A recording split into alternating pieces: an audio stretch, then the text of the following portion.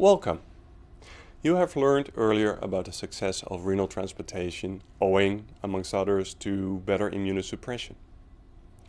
Now we will focus on one of the most common complications after transplantation: post-transplant diabetes. You will learn how common it is, what the risk factors are, how it develops, and what the impact is on transplant outcome, and of course, how we can prevent or treat it. Post-transplant diabetes is a common complication after transplantation, affecting up to 30% of recipients. Here you see a figure showing the incidence of diabetes before and after transplantation for two calcineurin inhibitors, cyclosporin shown in the blue line and tacrolimus in the red line. The moment of transplantation is depicted by the vertical line in the middle of the picture. You can see that both drugs are associated with an increased incidence of diabetes after transplantation, but tacrolimus is associated with a higher incidence than cyclosporin. There are many consistent risk factors for post-transplant diabetes. Some are non-modifiable because they relate to age or genetic susceptibility, such as ethnicity, sex, or HLA. Others are modifiable and relate to obesity, metabolic syndrome, or type of immunosuppression.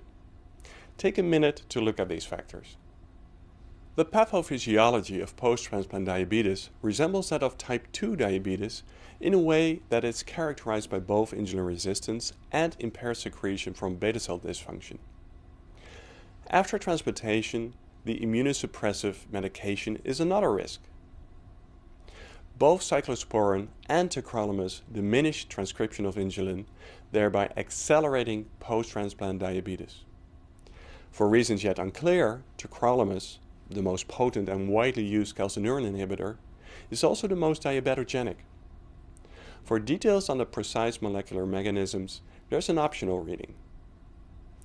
So, do corticosteroids also contribute to post-transplant diabetes? Well, high-dose steroids, such as used to treat acute rejection, are toxic for beta cells and impair insulin secretion while stimulating glucagon. At the same time, steroids can induce insulin resistance via muscle atrophy and a diminished capillary network for glucose disposal. Steroids also increase hepatic gluconeogenesis. Nonetheless, studies investigating steroid-free regimens find no significant impact of low-dose maintenance prednisolone for the development of post-transplant diabetes.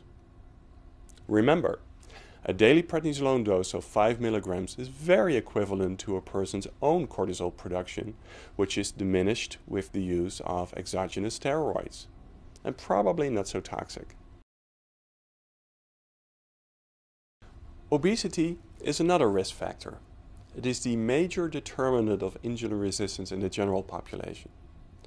The constellation of central or visceral obesity, dyslipidemia, and hypertension is a cluster of risk factors for cardiovascular disease and type 2 diabetes.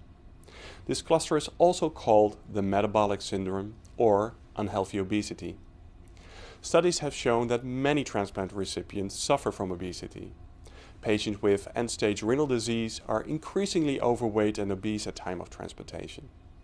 The prevalence of obese transplant recipients in the past decades parallels the obesity epidemic in the general population, as shown here for the US population.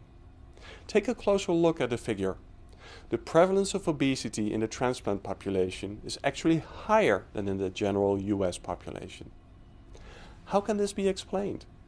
You can discuss on the forum, and there's also some additional reading. So how do we diagnose post-transplant diabetes? We use largely the same criteria as for other types of diabetes, as you have heard in Module 2. Let's now look at the impact. Once post-transplant diabetes is diagnosed, it may have a deleterious impact on the outcome of transplantation. Post-transplant diabetes has been associated in various studies with increased risk for infections and cardiovascular events, as well as diminished patient and graft survival. There is still debate whether the impact on graft survival is independent of patient mortality. A study published in 2008 found the impact of post-transplant diabetes on long-term graft survival equivalent to that of acute rejection. Here you can see the time to transplant failure from any cause for both post-transplant diabetes, the NODM line, and acute rejection, the AR line. Both have similar impact on transplant failure, albeit that acute rejection caused more death-censored graft loss, whereas post-transplant diabetes caused more often recipient death with a functioning allograft. This would implicate that the drugs to prevent acute rejection, and thus prolong graft survival, may cause post-transplant diabetes in approximately 1/3 of recipients and limit the same graft survival via increased cardiovascular mortality of the recipient. It sounds like a catch-22. So what can we do to prevent or treat post-transplant diabetes? We may change immunosuppression. A few small studies have shown that the conversion of tacrolimus to cyclosporin normalized glucose abnormalities even many months after post-transplant diabetes manifested itself, without jeopardizing the efficacy of immunosuppression. Whether this approach is safe for recipients at higher risk of rejection remains unknown.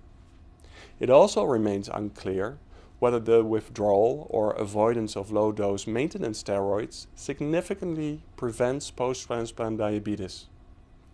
But a healthy diet and exercise aimed at losing weight and increasing muscle mass will most likely contribute to the prevention and treatment of diabetes.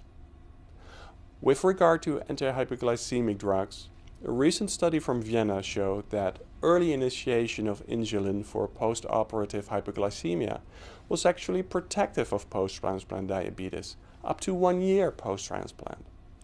Thus far, it remains unknown to what extent metformin or other more novel antihyperglycemic drugs can prevent post-transplant diabetes on a large scale. These medications are nonetheless used in practice once post-transplant diabetes manifests based on their role and efficacy in type 2 diabetes. Unfortunately, we lack transplant-specific studies. So what should we learn from this lecture?